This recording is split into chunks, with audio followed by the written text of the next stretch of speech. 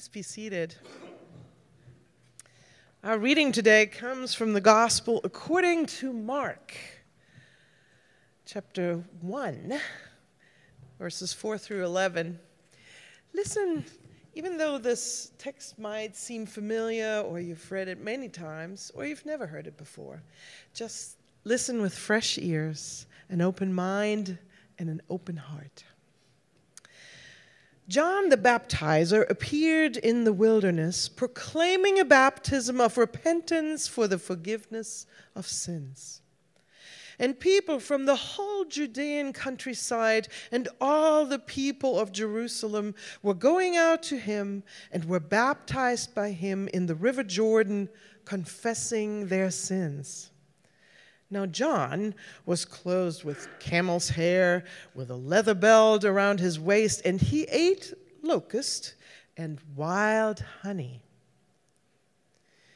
He proclaimed, "The one who is more powerful than I is coming after me. I am not worthy to stoop down and untie the thong of his sandals. I have baptized you with water, but he will baptize you with the Holy Spirit." In those days, Jesus came from Nazareth of Galilee and was baptized by John in the Jordan. And just as he was coming up out of the water, he saw the heavens torn apart and the Spirit descending like a dove on him. And a voice came from heaven, "You are my Son, the beloved. With you I am well pleased." The word of God for the people of God. Westminster is incredibly blessed.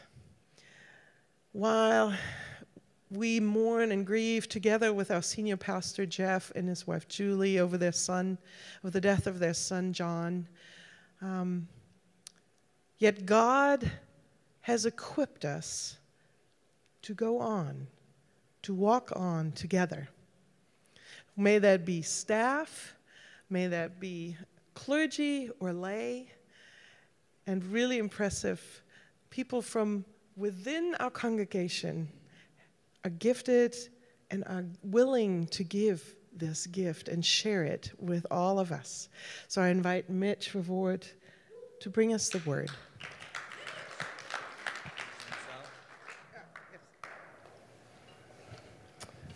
Let me move this. Oh, I do have sound.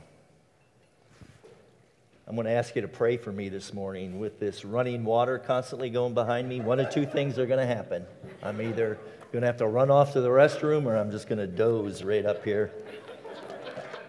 So, okay. All right. I love this group. And we're here today to reflect on our baptisms and to think about baptism. And Pastor Susie selected chapter 1, verses 4 to 11 as the scripture reading for today, and asked that I speak on this subject. So I read the scripture and I prayed on it, and I felt the following message was laid on my heart. And so let me begin. Mark chapter 1, verse 4 reads, "And so John the Baptist appeared in the wilderness, proclaiming a baptism of repentance for the forgiveness of sins." A baptism of repentance for the forgiveness of sins. There was an ex-convict that lived in Oklahoma named Kurt. Kurt was a Christian and a member of the Church of Christ, who insisted every new believer undergo a baptism of repentance for the forgiveness of sins. As an active member of his church, he served in his own cottage ministry, where he reached out to other ex-convicts, introducing them to Jesus Christ and trying to integrate them back into society. Well, one day in early 1994, Kurt was watching television. And on that television was an interview with a notorious convict that was imprisoned in Wisconsin. During the course of that interview, the convict remarked that his greatest wish was that he could just find some peace. When Kurt heard these words, he knew in his heart he had the answer for that man. Peace in Jesus Christ. Because Kurt was in Oklahoma and the convict was way off in Wisconsin, Kurt did the only thing he knew what to do. He found one of his Bible correspondence courses that he gave other ex-convicts, and it laid out the steps to repentance and salvation. And with a stamp and a prayer, he mailed it off to Wisconsin. Months passed, and one day Kurt opened his mailbox, and in the mailbox was a package. In the package was the Bible correspondence course, with all the questions answered and all the essays filled out. Also in that package was a letter. In the letter was a thank you and a declaration from the convict that he had completed all the steps to repentance into salvation, and that he was now ready to be baptized. Kurt took immediate action. His next step was to find a Wisconsin minister that would go into that prison and baptize that convict. After calling several ministers who refused out of fear for their safety, Kurt eventually located Pastor Roy from Madison, Wisconsin. Pastor Roy agreed to go to that prison, meet with the convict, and confirm the sincerity of his repentance. After several face-to-face meetings and Bible study sessions, Pastor Roy was convinced that this convict was sincerely repentant and had truly accepted Christ as his personal Savior. Therefore, on May 10th, 1994, Pastor Roy baptized Jeffrey Lionel Dahmer in the name of the Father, the Son, and the Holy Spirit. This is how Jeffrey Dahmer, the serial killer we know as the Milwaukee Monster or the Milwaukee Cannibal, because how he murdered 17 men and boys, came to be a Christian. As told in the book Dark Journey, Deep Grace, Jeffrey Dahmer's story of faith. Mark chapter 1, verse 11 reads, "And there came a voice from heaven saying, 'Thou art my beloved Son, in whom I am well pleased.' My beloved Son, in whom I am well pleased." I now want to take you to a New York State maximum security penitentiary. There's a Christian there named Rick. He's in a prison that's the home for the worst of the worst. Rick had become a Christian while in prison and believed any person who truly repented could become a beloved child of God. As Rick prayed in his cell block each night to do God's will, it was impressed upon his heart to witness to an extremely violent and psychotic prisoner that was in the same prison with Rick. No one ever approached or talked to this guy. But one day in 1987, Rick walked across the prison yard and approached the most unapproachable man in that prison and simply said these words, "I know who you are, and I want to tell you something. I want you to know that Jesus Christ loves you, and he has a plan and purpose for your life." Rick also gave the man a pocket-sized Gideon Bible. The man took the Bible, and he read it. And he read it again, and he read it again, and yet again. And then one winter night, while reading Psalm 34, he came to these three passages. "I sought the Lord, and he answered me.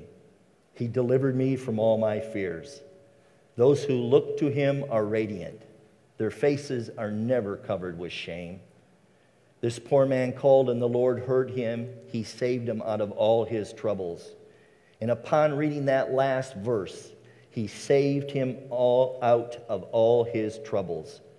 A spirit of repentance swept over that man, and Richard David Berkowitz fell to his knees, cried tears before God, confessed his sins, and accepted Jesus Christ as his personal Savior. This is how David Berkowitz, the serial killer known as the Son of Sam and the .44 caliber killer, because of his shooting attacks that killed 6 people and wounded 7 others, became a Christian. as told in the book, The Son of Hope, The Prison Journals of David Berkowitz. And Mark chapter 1, verse 5 reads this: "The whole Judean countryside and all the people of Jerusalem went out to him. Confessing their sins, they were baptized by him in the Jordan River." All the people went out to him. And so here is my core message. We are a United Methodist Church. According to a recent study, United Methodists are suffering a net loss of about 116,000 members in the United States every year. That is the equivalent of a church of our size just disappearing every day of the year. This has been the trend in our denomination for decades. If this rate of decline is not reversed, it is statistically feasible that by 2050, just 30 years from now, the United Methodist Church in America could become extinct. This United Methodist Church was founded in 1952. Will we still be here in 2052? How can we, as the heirs of this church, become a victor over and not a victim of this ravaging trend? Our church's mission is to love God, make friends, and serve others. And every active member knows that we truly honor that mission. Our worship services reflect our love for God. Our church family is a network of close friendships. We help each other. We pray for each other. We really care about each other. And because of the generosity of many members of our church in both time and money, we serve those in need on a regular and consistent basis. So I ask you today, why are not more people in our community coming to us? Why are not our seats filled? I believe we are a godly people with a godly purpose. So where is the disconnect? When Susie asked me to read these passages and give a message on them today, I believe, after praying and reading these, that the answer to that question lies right here in these verses from Mark. What Mark is telling us is something so significant yet so subtle. What Mark is telling us is that Jesus came not just to serve, but to save. Jesus submitted to John's baptism to show us that John's message and his message were one and the same.